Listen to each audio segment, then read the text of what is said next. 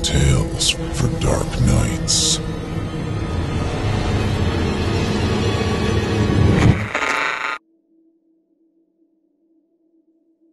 September 21st, 2009.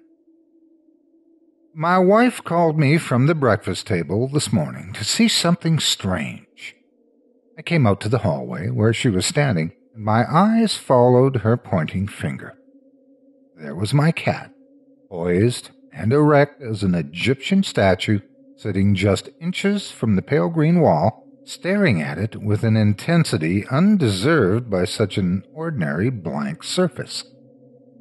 The focused feline didn't even stir as I knelt down to see if there was anything, a bug maybe, that could have demanded his attention so completely. But that particular spot on the wall was as boring and clean a specimen as you'd find anywhere.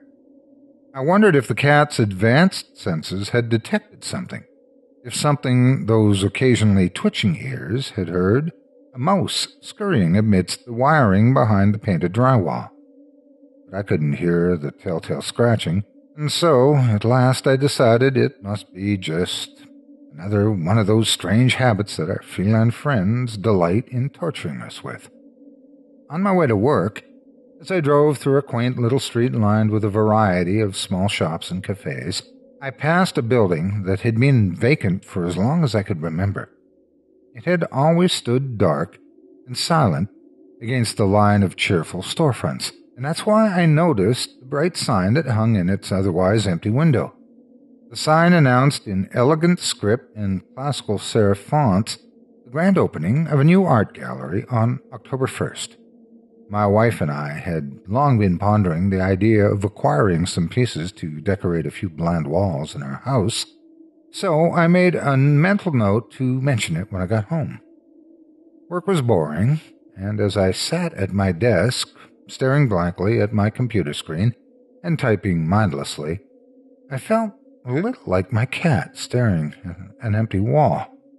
My cat was still staring at that unimportant spot on the wall when I returned this evening, although he had moved to the other side of the hallway, so that I felt like I was awkwardly intruding on a private conversation as I passed between him and his object of inexplicable interest. I told my wife about the art gallery, and she seemed delighted. We plan on attending the grand opening on the 1st. I think our cat's favorite wall will make an excellent display for whatever we come home with. October 1st, 2009. My cat is still enamored with that wall. But now there's something to hold my interest as well. After another boring day of work, I returned home to pick up my wife, and together we went to the new art gallery. For nearly an hour, we browsed works by a number of local artists, ranging from classical portraits to cubist still lifes. In the end, we settled on an abstract landscape of colorful shapes so distorted and mixed together that we really had no idea what it was supposed to depict. In vague title, Shadows of the Heavens, it did little to help us understand its meaning. But we liked it, so now it hangs in our hallway, and our cat's curious fascination, which has become a little unnerving, seems a little bit more justified. I say the cat's unusual habit is unnerving, but that's only true part of the time. During the day, it's just annoying, and I feel occasional urges to pick him up from his vigilant post and force him to just settle in my lap and relax. In fact, I've tried it several times, but even as he sits there purring under my caresses, he continues to stare straight in the direction of that wall, as though he can see through all the other barriers to whatever interested him. After he sets free, he returns to his strange sentinel duty, taking breaks only to eat and make use of his litter box. After the sun sets, however, his unblinking gaze makes me wary. When the house is full of shadows of the night, I find myself avoiding that hallway whenever I can help it. I have heard it said that animals can sense, if not see, things that we humans cannot, and though I consider myself a skeptic, I can't help but feel a bit nervous when I glance at that spot my cat finds so interesting. October 13th, 2009. Today did not begin well. somehow I managed to sleep through the obnoxious beep, beep, beep of my alarm and ended up rising groggily from my bed a half hour late. I skipped breakfast, and as I ran for the door, my foot caught on something soft, sending me sprawling to the floor on my hands and knees. The cat, who had been examining the wall as usual, yelled in panic as it shot from under me like a bullet.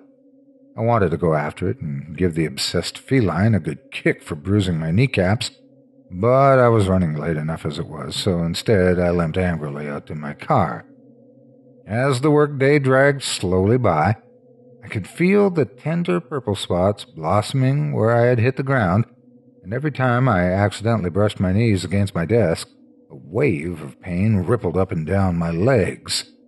So it was that by the time I returned home, I had not forgotten my grudge against our cat, and throughout dinner I kept throwing spiteful glares toward the hallway where it kept watch. There are times when I really don't understand. Wait, what was that noise? Later. Well, as I was saying, there are times when I really don't understand why we love cats. Just a few minutes ago, my wife and I were lying in bed, she reading her favorite book and me writing in this journal, when we heard a vicious, continuous hissing. We immediately recognized it as that of our cat downstairs, and we wondered what on earth could be upsetting him since we don't have any other pets. Suddenly, there was a tremendous crash, and an unearthly howl preceded the rapid patter of our cat tearing up the stairs and bolting into our room, a dark, fuzzy blur as he dashed under our bed. My wife insisted that I go down to check and see what had caused all the ruckus, and so, with no small amount of grumbling, I trudged down the steps. There lay our new painting, face down on the floor.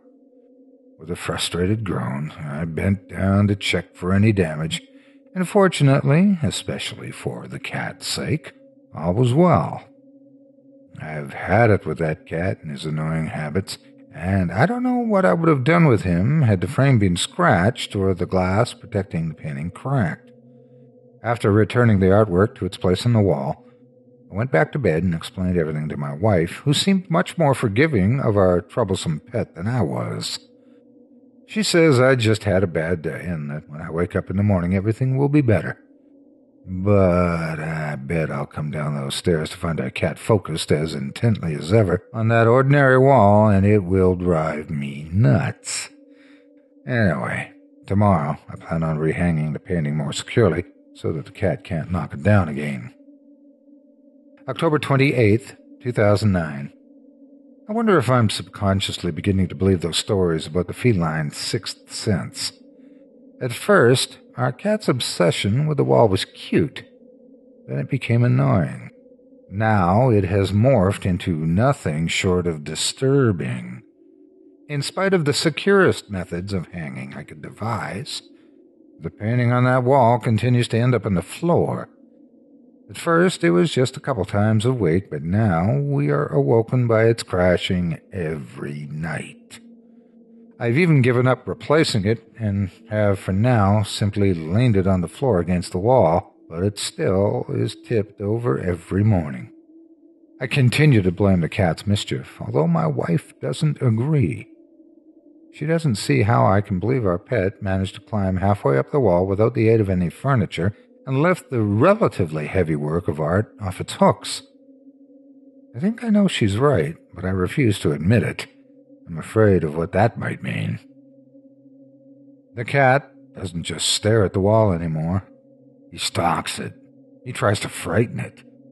As he approaches, his pace slows. He cautiously places one paw perfectly in front of the other without making a sound, as though tiptoeing in order to sneak by. Then he arches his back, and his hair bristles like a porcupine. His eyes widen, green orbs glowing in the dark hallway, and his black slit pupils dilate into wild spheres.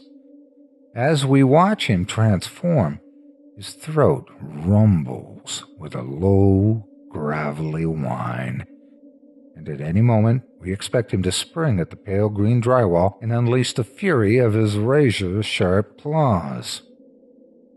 Halloween is fast approaching, and tonight my wife and I brought home a pair of bright orange pumpkins and performed that annual ritual of festive dissection, transforming those innocent gourds into ghoulish monstrosities.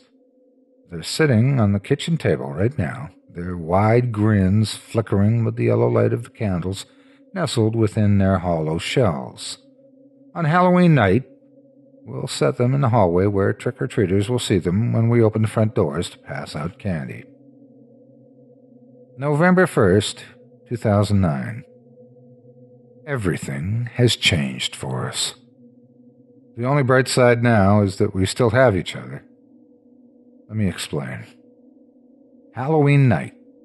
As trick-or-treating was coming to a close, my wife and I left our bowl of candy on the front porch with a note inviting any straggling candy seekers to help themselves while we went for a moonlight walk through the neighborhood to admire the graveyards, ghosts, and jack-o'-lanterns that adorned each and every house. I was breathing deeply the scent of seared pumpkin flesh when a fleet of fire engines, sirens wailing, and lights flashing sped past us.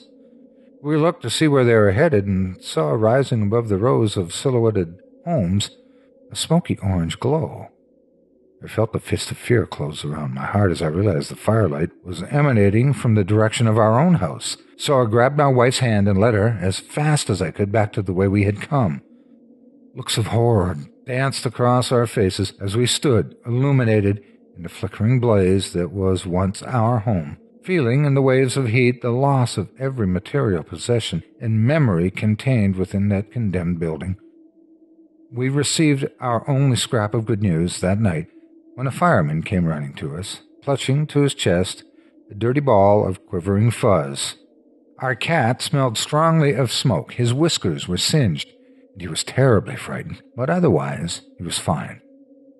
I'm pretty sure he was responsible for the inferno that was devouring our home. I could see it playing out in my head as he rubbed it too hard against the lit jack-o'-lanterns perched precariously on the table in the hall, sending one tumbling to the floor where it shattered, releasing its tiny flame to grow as it feasted on our house. But now, I didn't care who was to blame. I was only glad our entire family was safe. The next morning, after a sleepless night in a cheap hotel, I returned to the desolation that was once our nest. There it stood, a blackened framework of splinters, a ghost of what it once had been, enough of it remaining that I could still trace the floor plan and wander from room to room, remembering what used to be. I chuckled cheerlessly to myself as I paused where my cat had once sat and stared at the wall, remembering how much it had annoyed me at the time, and then a stirring of the ashes at my feet caused me to look down. My toe nudged the spindly remains of the frame that had held Shadows of the Heavens. The painting itself was completely consumed, and the protective glass was warped and cracked by the heat. But then I saw something else behind the glass, framed in the remains of our painting. There, in the narrow space once occupied by that most intriguing wall, staring up at me with hollow sockets and an emotionless grin, was a charred and broken skeleton.